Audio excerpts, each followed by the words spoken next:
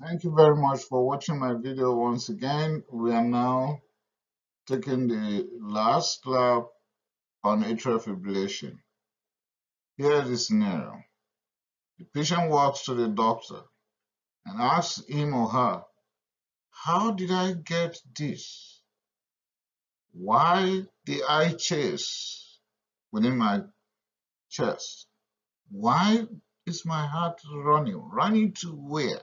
How did I get this? Okay, let's go and see if we can give them the right answer.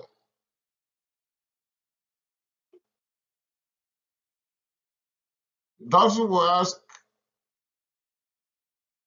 this patient a lot of questions. History taking. One, was the heart raising? Can you tap on the table for me, please? To describe the way the heart, whether regular or irregular. But in atrial fibrillation, it is irregularly irregular.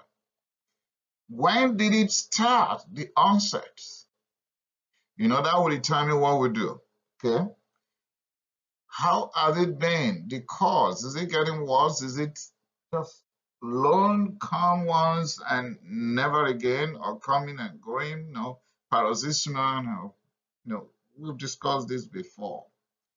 For how long? Palpitations, shortness of breath, chest pain, you coughing? And if you're coughing, any sputum, is it worse in the morning, and so on and so forth? Is it when you lay down? To know if this person is having lung disease, that could be a probable cause of atrial fibrillation, or having congestive cardiac failure already, which could be part of the complication of atrial fibrillation. And the heart failure on its own could actually cause atrial fibrillation. Atrial fibrillation could present as a heart failure, also having causing the complication of heart failure. Okay, it's just back and forth between them.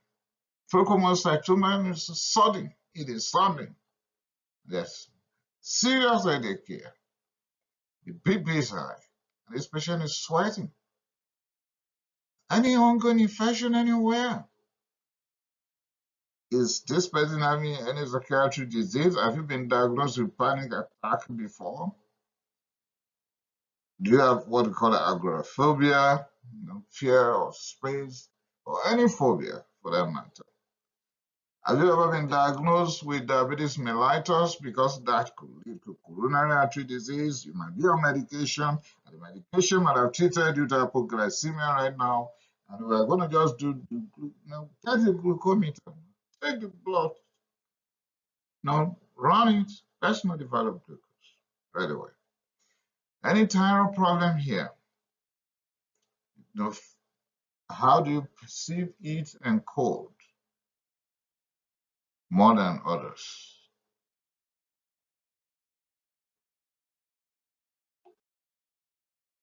We're going to do what we call physical examination. We're going to check entire cardiovascular system, entire respiratory system, and of course, peripheral vascular disease. Here, I will promise that very soon I'm going to make some videos on physical examination, so you can be on the lookout.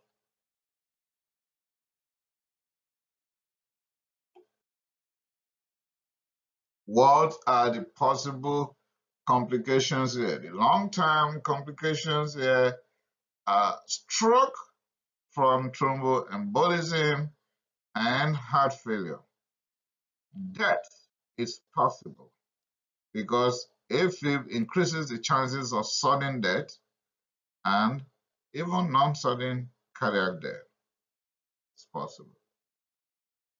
I have explained in the course of other videos how we get to stroke using chart score to rule out the probability of having stroke or not, and the heart failure because the heart is no longer efficient, not pumping enough blood to supply all organs. So the heart is failing because the atria are just quivering, just fibrillating, they're not actually pumping.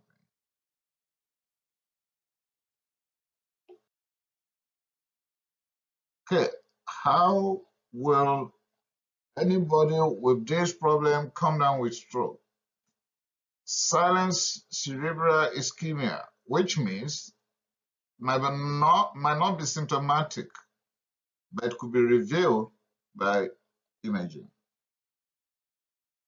Defibrillatory contraction will lead to stasis, and the stasis will allow for clot formation.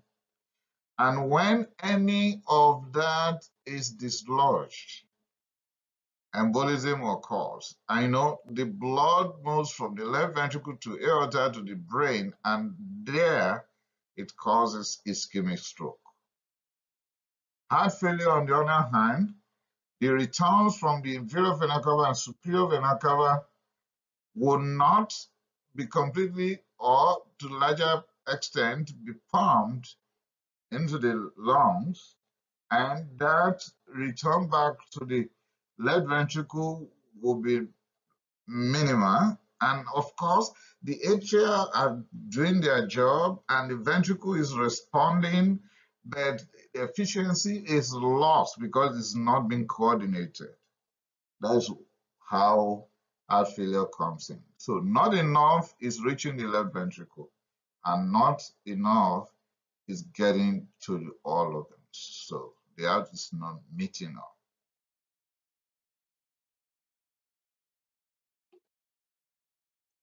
How to prevent this unfavorable condition? Watch all risk factors and address them. You can go over my video on risk factors. There's possibility of catheter ablation to permanently stop A-FIB. Use chart score to determine the rates of thromboembolism and possible stroke. The higher the score, anything greater than 3/6 is very, very likely that the person will come down with stroke. And since you have that clue, you can consider antithrombotic therapy if this risk is that high. So just discuss with neuro people and cardiologists on recombinant tissue plasminogen activator.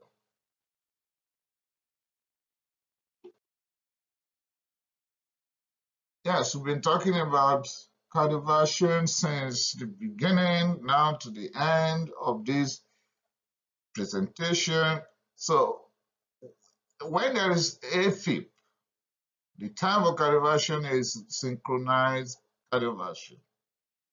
120 joules could be used if it is biphasic defibrillator, but 200 joules if it is monophasic will be enough.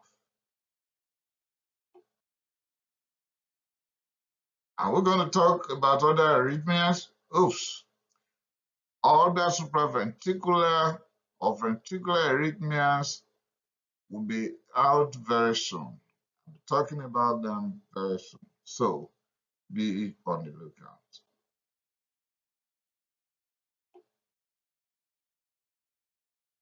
Thank you for watching my videos. Please remember to subscribe to my channel, and you'll be able to get my videos as soon as they are out. All these other topics that I promise I will be on video soon will definitely be. The next few days, I'll be publishing some other new ones. Thanks, and I appreciate it. Merci beaucoup.